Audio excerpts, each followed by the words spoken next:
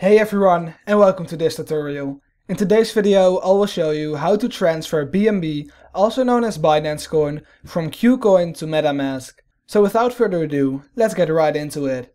The first thing you'll need to do is to go over to KuCoin and log in. Once you're logged in, you need to go over to the top right and then go over to Assets. Here, you'll need to click on Main Account.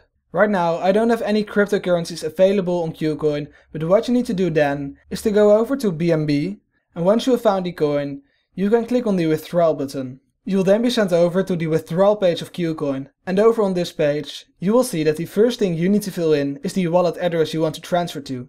So to find this address, you need to go over to MetaMask.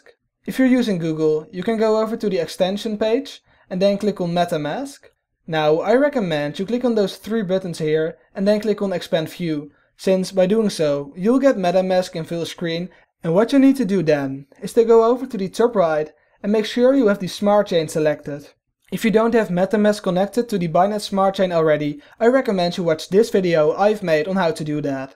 So once you have the smart chain selected on MetaMask, you can go over to Account and then click on the Copy to Clipboard button. You'll then see that your address has been copied, and now you can go back over to KuCoin and paste your wallet address in.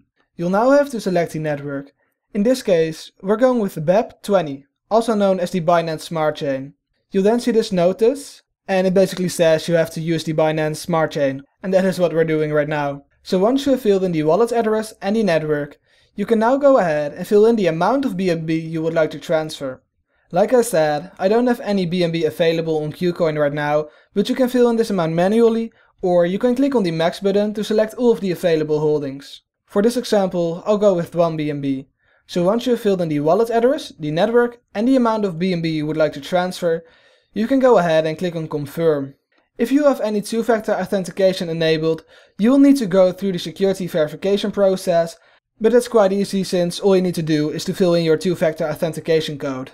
If you found this video helpful, let me know by leaving a like or subscribing to my channel for more tutorials about cryptocurrencies.